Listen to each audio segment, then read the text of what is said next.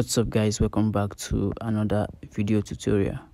So in this video I'll show you guys how to copy your Twitter profile link. So without any waste of time, let's get started. So now you go to open up your Twitter application, then you click on your profile. Alright, tap on your profile. So when you get to your profile, you're going to see tweets, and then look for your tweet. Alright, so just scroll around and look for your tweet. Alright, so if you see your tweet, you are going to see a share icon. Click on the share icon to share your tweet. So when you click on the share icon, so here it says send via direct message.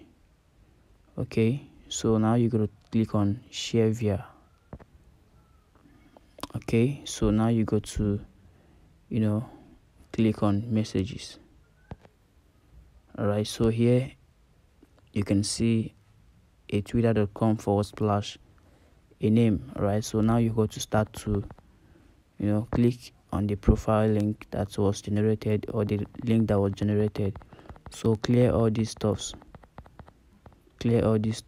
until you get to twitter.com/a name before another /. So you can decide if you want to leave this other / or you want to remove it. Alright, so here is my profile link. That's how to copy your Twitter profile link. So you can decide to highlight it and then click on copy. So you can use your profile link in any way you want to go paste it. Alright, so that's how to generate your Twitter profile link. If this video was useful, please don't forget to like, share and subscribe for more important tips. Peace out.